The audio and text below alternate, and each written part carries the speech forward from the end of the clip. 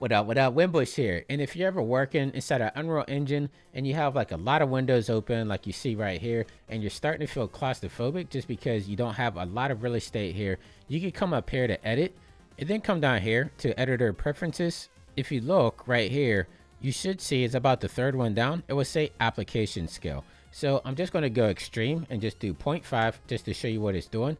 But as you can see, my screen size shrunk down tremendously. So this is giving us a little bit more real estate if we want to have more windows open. Something that I'm using is around 0.8 just to give myself a little bit more room there. But this was just a quick tip if you're feeling claustrophobic when you're working inside an Unreal Engine. So if you're working on a 16:9 monitor and you don't have a lot of real estate, this is a way that you can kind of give yourself some real estate, but don't go too extreme because you're going to make your text and everything extremely little. So wanted to help you out with this quick tip. My name is Jonathan Winbush. If you're new, hit that subscribe button, and until next time, stay fresh, keep creating, and I'll catch you in the next video. I'll see you soon. Take care.